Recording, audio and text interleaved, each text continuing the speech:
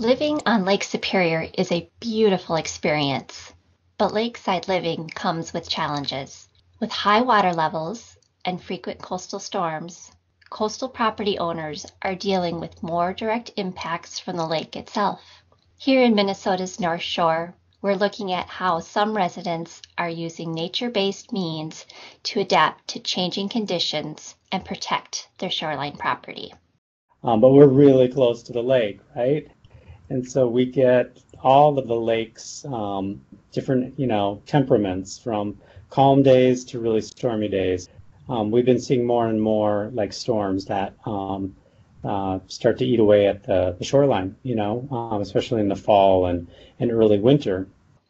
Grand Marais, Minnesota sits on the western Lake Superior coast, where Artist Point divides the coastline into Grand Marais Harbor and East Bay.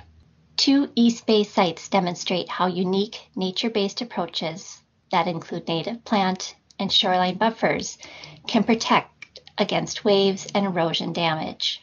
East Bay Suites and the Best Western Superior Inn offer two examples of approaches that other property owners can consider. And so we were looking at the portion of the shoreline that was still soft in our mind.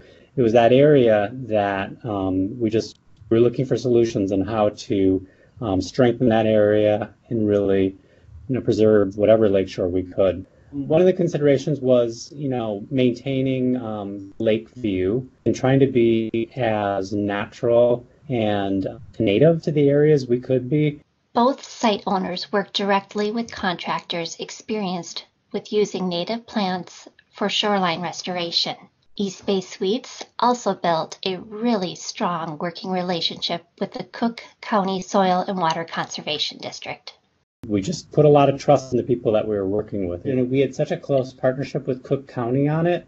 Nature-based shorelines, also called living or hybrid shorelines, are newer in the Great Lakes, but have been widely used in marine coastal areas.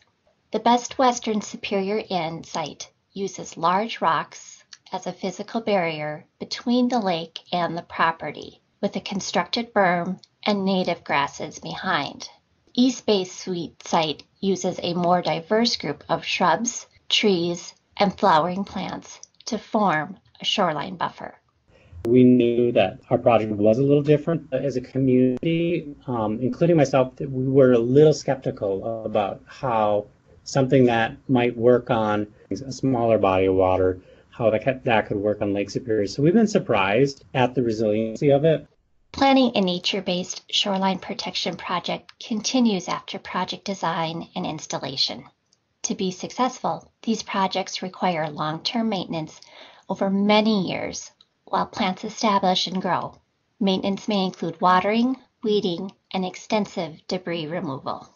Somebody going into it just needs to be aware, especially if they're in a climate as extreme as Lake Superior can be, that there can be, subsequent years of just maintenance and still, tending to it. Last year when we had our big storm, the beach gravel piled all the way in, so you couldn't even see the rocks anymore. It was level to the top of the rocks after the storm was over. The beach gravel did end up going over top of the berm, and that we had to remove in the spring.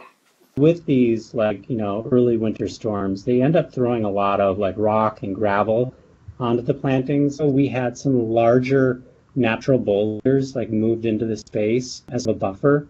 Because those boulders really help block a lot of that sediment. But in the early spring, after all the snow and ice melt, there's always a lot of sand and small rock that gets pushed up over from the winter storms. That takes some clearing out. We typically do that over the course of a week or two, a couple hours a day, with either leaf blowers and just blow the debris back towards the lakeside, or brooms and sweeping it up.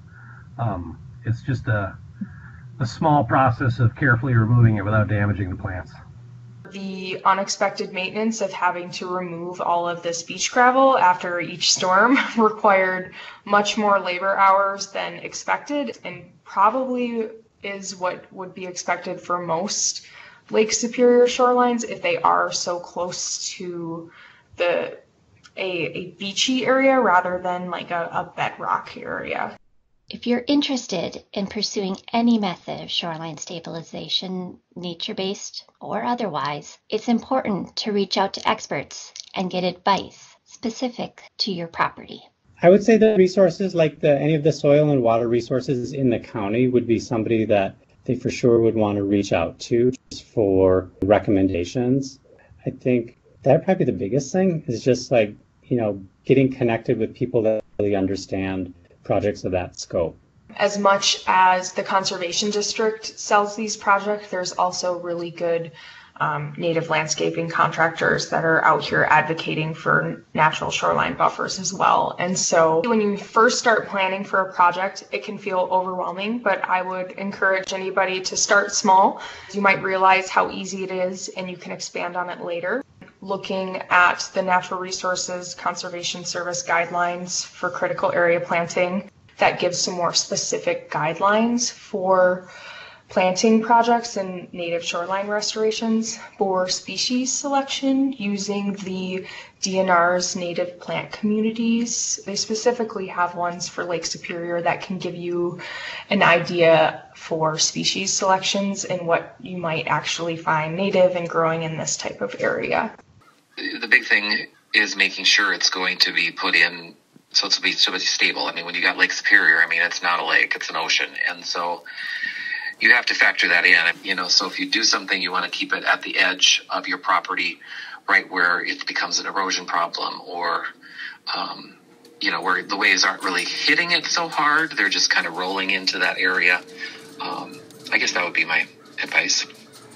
These projects exemplify that natural-based shoreline protection methods can work to make coastal Minnesota more resilient to high water levels and wave impacts. To our surprise, it's been very resilient. When you go up there in April after the snow melts, or sometimes May after the snow melts, you would think it's there's no way this is going to come back. But every year it comes through. We're looking forward to just seeing it grow and evolve, and our hope is that it's a permanent piece of the lakeshore now. It's really our hope that this can be self-sustaining and that we won't have to take those more hard solutions. At this point, it's doing a great job, and it looks great.